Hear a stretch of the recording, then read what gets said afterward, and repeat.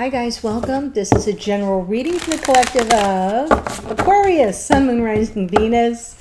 Yeah, usually my readings are not date or time specific. This series is dedicated to solstice messages because we've reached the midpoint of the calendar year. So I want to take a look at what do we need to release from the last 6 months and what may be unfolding for the next 6 months. So that's the spread I'm going to use. Is the same one I think I used for the New Year messages. And so this is like a check-in, okay? You can be here as a cross watcher for an Aquarian. Keep in mind that sometimes the messages will speak more directly to you than they do about your person, but always in connection with them. And it is a general reading, not a private, so just take what speaks to you, leave the rest. Speaking of private readings, they are available. There's a link in the description box below. You have to scroll it a little bit, and it will take you to my booking page where you can read all about it. Just a note, I'm going to tell you now, I haven't mentioned it yet, but because you come toward the end of the readings of the series, I may be stopping private readings for the summer. So if you've been on the fence about it, or if you look at it and say, well, I don't know, I may be stopping it for a few months. So check it out. All right, here we go. I'm pulling from Gateway of Light Activation to activate the reading. We do have the full moon in Capricorn coming up on the 3rd, so I'll be uploading a special reading for that, probably sometime Sunday. And we have Neptune just stationing retrograde today in Pisces, late degrees of Pisces. So if you have any planets or points, but this is just for those of you who are astrologically interested, any planets or points between 24 and 29 degrees of the mutable signs. The mutable signs are Sagittarius, Virgo, Gemini, and Pisces.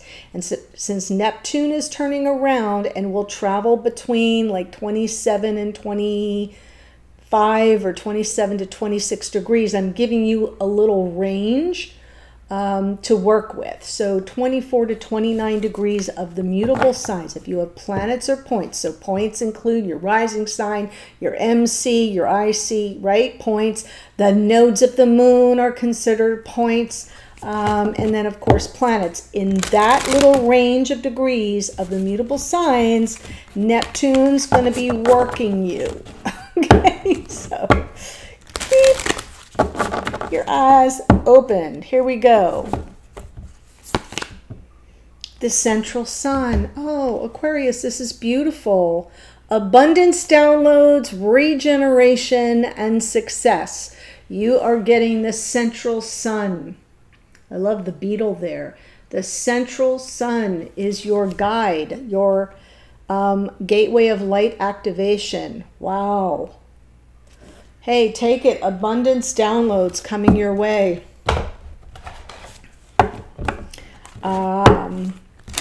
I will have to draft off your abundance energy.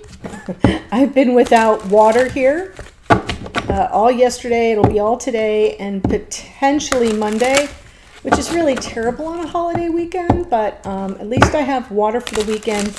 They're changing out the water meters, and they have to hit the water main for the whole community. So thank goodness this morning I went and got my hair did, because I would not have been here today if that was not on my calendar. Yeah, it's no fun. Ah, perfect. So what I'm pulling here in this spread, I'm going to give you my general impressions, then we'll walk through the details with the clarifiers, but for all intents and purposes, this is what needs to be released from the last 6 months. Okay, so for some of you, it's egoic resistance and fear, and you know what that's all about. For some of you, it's energies of control. For others of you, it's negative karma, or a karmic pattern, or a karmic person. Got it? Manipulation, control. So whatever this says and speaks to you about, done. Because the energy signature of this next 6 months has to do with the 5 of Swords, my bad. 5 of Swords. Because the 5 of Swords is about feeling energy, an energy of defeat. being played, being manipulated, being sabotaged, being set up. So the energy signature, I'm telling you, please, the energy signature is not that you're going to be defeated. I'm looking at the signs here for the rest of the reading. So I'm telling you, it's about coming out of that pattern or cycle of feeling defeated and played. Okay? Gaslighted, whatever, fill in the blank. It's not good. And the reason why I say that is because what you have to look forward to is overcoming those challenges and obstacles, getting your confidence back. The only card in the deck that overcomes the devil is the Strength card, right? So that's why I say this is coming through reverse. The energy signature is Stella gets her freaking groove back.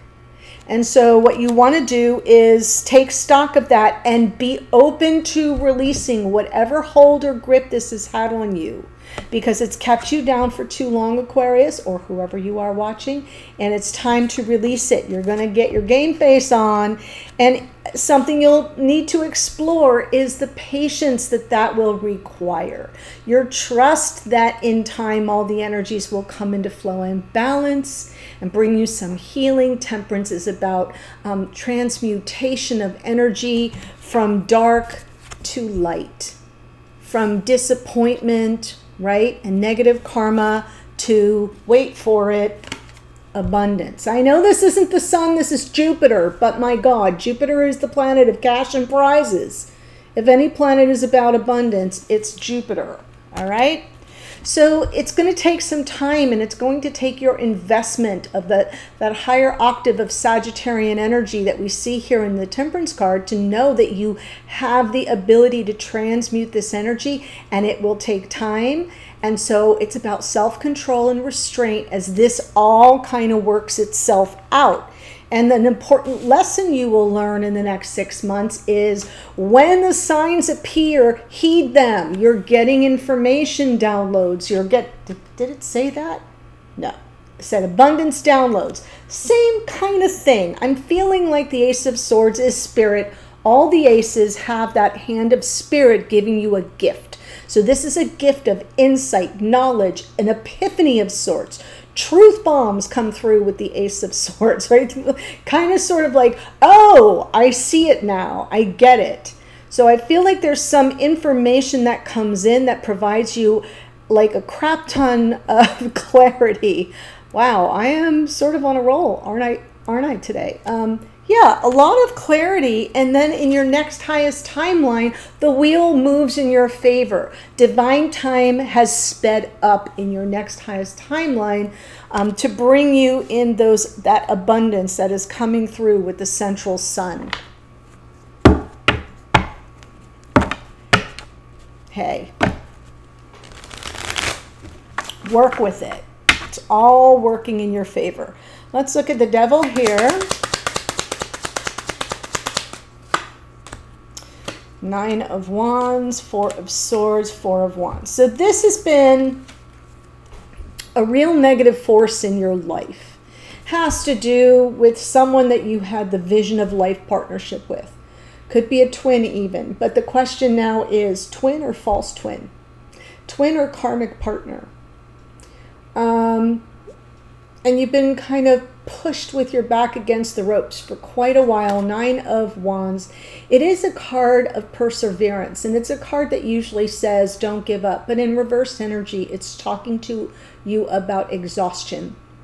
Like you've beaten this horse to death. It's time to heal and let this go.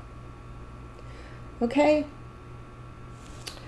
I know I get emotional when messages like that come out, because it feels to me like if I were sitting where you're sitting and I were to hear that and I was to be in that moment of like freaking let it go, there's a part of me that rises up that gets defiant. And it's like, no. And, you know, so I get emotional because I know what it's asking you to do, but I also see that the energy signature of the next 6 months is telling you, you got to have some fight in you. You cannot, yes, fight, yes, but fight for something better, not this negative karma. It's a different kind of fight, the one you've been waging. When I say fight, I don't mean like fisticuffs. I mean an energetic spiritual battle. And I feel like the message here for you is release something that isn't serving your highest good, that's just draining the F out of you. Because what you need to do is get the fight back in you for something worthwhile, something that brings you everything that you desire. And maybe not in the form that you've been expecting, but expectation is the problem, right? So let's look at the Five of Swords. Yeah, this whole no water thing has made me super emotional. Not gonna lie. All right, so let me let the garbage truck pass. Yeah, well, here you are. Beautiful, beautiful divine feminine, the Empress. And I feel like you've been sort of waiting and persevering and to some degree manifesting some measure of sincerity, some message of love or apology, some gesture of kindness, and it hasn't been there. You've been open to it and waiting to receive it, and it hasn't come. So that's why I'm saying this Five of Swords is coming through saying, you know what? I deserve better. I deserve better. I deserve sincerity. I'm not going to feel defeated by this situation. I release it. I release it with ease, with grace, with dignity, because I know that I'm coming from the highest version of myself.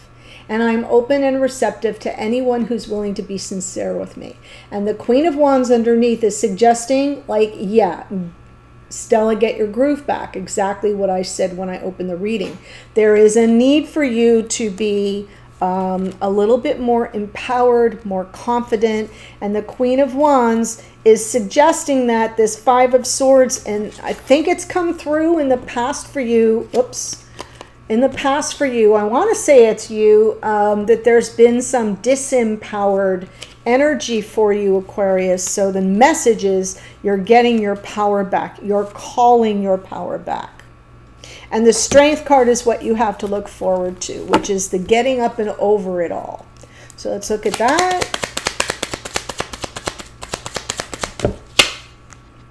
Ace of Swords. Yes. Growth, change, transformation, taking care of yourself, getting back into the groove of things. I know, I should say, Stella gets her groove back. Maybe I'll title the reading that. Obviously, if you're watching this, you know what the title is. Stella gets her groove back is kind of how it's coming through. I can't help it. I'm a pop culture nerd, but I feel like there's some information that comes in that says, oh, this doesn't have to be that hard. I'm being shown the way to something transformative. The Death card does require you to leave something behind. Something has to die off. And we've already figured out, right? The devil with the Five of Swords. It's been very disempowering. It's been very exhausting. It's had you feeling like you're not long for this world at times, I'm sure. For some of you, it's been way more painful than I am being shown here. So what I'm saying is you're having this moment of epiphany in the next 6 months. What's coming toward you is, and I see the light and I deserve better. And I'm in the driver's seat. I can cut this out and leave it behind and know that I'm growing and transforming in beautiful and powerful ways that will serve my highest good. Got it? So I feel like that Strength card is the turning point. It sets you on the path to transformation and gives you the opportunity to catch your breath, take care of yourself, put yourself first for a while, and resume the path you were walking, just without all the negative karma. So let's look at Temperance. Oh, too many cards fell out. A whole chockload of them, so. Sloppy. There's the Wheel of Fortune, the Eight of Wands. So this is something you're going to explore. And because we're leading with temperance, which has built-in patience to it, it's almost patience. What you're exploring is your willingness to trust that in divine time, a conversation will unfold, and the topic of it will be, is this something we can work through? Can we work through it? Can we not work through it? Do I even want to give this? Because remember, it's from the bottom of the deck. So for those of you who are new to the channel, welcome. I hope if you're enjoying the reading, you'll join us here by subscribing. But when I pull from the bottom of the deck, which you've seen me do, and I do throughout all my readings, it's my way of tapping into unconscious awareness or something playing out behind the scenes. So in this case, it'll be an unconscious awareness that it's like, well, this is something I want to even put my focused attention on. Because the Eight of Pentacles requires us to be focused, to give effort to it. It's a work card.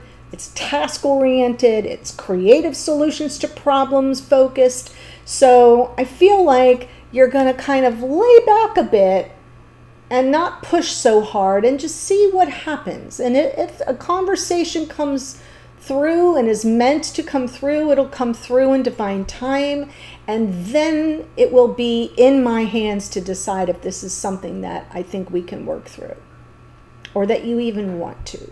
So this is something you'll be exploring in the next 6 months, but you'll be doing so from a position of strength. Because right now, I see disempowered energy and you're getting your groove back. And so when this opportunity arises, you'll be making your choice and decision from a position of strength. So let's see the Ace of Swords, an important lesson you'll learn.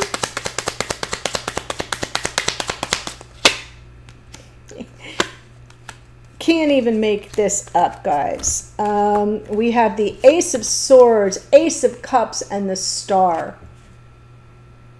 Dreams can come true. Dreams can come true. With the Hangman underneath, there's an energy here that I feel like once you see this clearly, it's going to require you to surrender just enough to lead with hope, right? Have trust and faith and hope that the universe has your back and will deliver the wish. Got it? I feel like the Star is a card of miracles. It is a card of healing, but it's more in this particular spot because it's a lesson you're learning is like, bring my true love to me.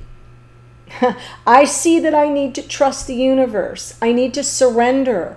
I need to keep hope alive. Faith. Have faith that this wish that I keep making will be granted in divine time. Will you be able to work things out in this toxic environment? That's a decision you'll make in time. But what you're going to learn about is the importance of your trust. You're going to have an epiphany about it.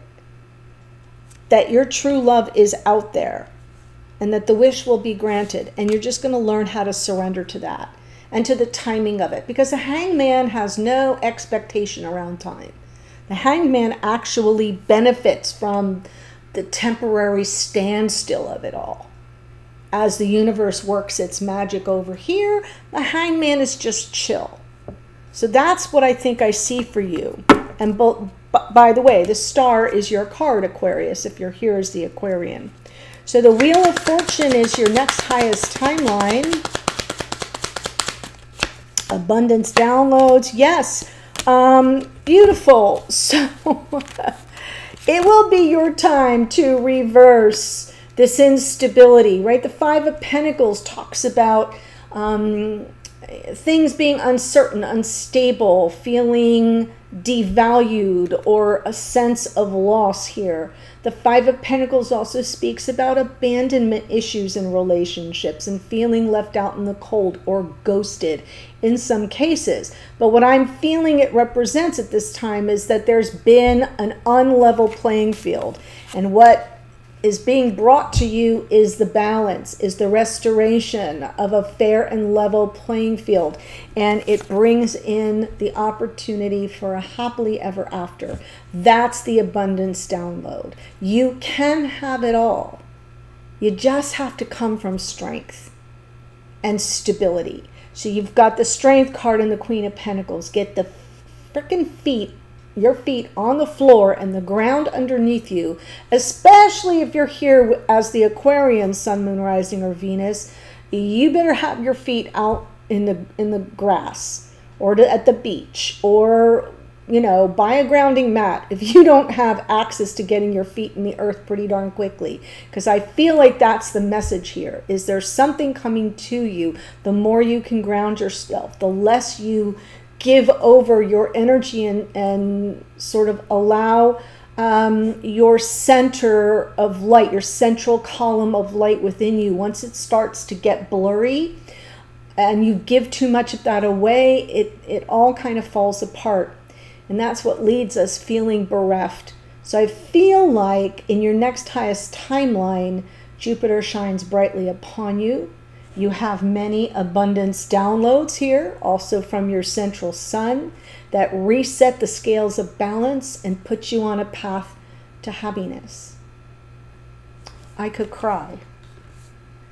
I've been on the verge this whole reading. So before I tell you the astrology here, I am going to tell you there's a link in the first sentence of the description box below this video that will take you to the extended. So I kind of want to look at you in connection with whoever is who has brought you into all this instability.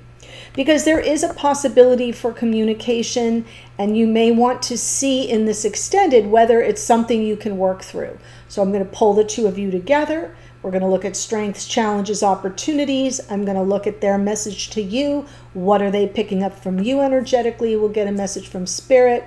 That usually comes through as guidance, direction, confirmation, sometimes a warning. We'll look at the hidden energies. What's going on behind the scenes with this person that you don't know but might be helpful to know. And then the outcome position is what might unfold going forward. And I'll close with some oracle. So that's for the extended. Here's who shows up. The Devil is Capricorn. Empress is Venus, which rules Taurus and Libra. Page of Cups, Cancer, Pisces, Scorpio. Queen of Wands is Aries. Strength card here is Leo. We've got Scorpio in the Death card. More Capricorn in the Queen of Pentacles. Temperance is Sagittarius. The Wheel of Fortune is Jupiter, which is out twice, which rules Sagittarius. The star is your energy here, Aquarius. Our Hanged Man is Neptune, which just went retrograde in Pisces, and so rules Pisces. We have Justice is Libra. So that's what I have for you. Beautiful, powerful reading. The link to the extended is below. I will see you there in a second. Bye for now.